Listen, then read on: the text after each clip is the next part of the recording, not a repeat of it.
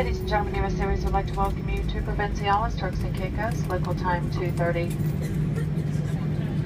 For your continued safety and for those around you, remain seated, keeping seatbelts securely fastened until we are parked at the gate. The captain will turn off the fasten seatbelt sign as a mere indication that it is safe to stand and move about the cabin. Use caution when opening overhead compartment doors. Articles may have shifted during the flight. Please make sure that all your customs and immigration forms are filled out in their entirety. And on behalf of this entire flight crew, it's been our pleasure serving you today.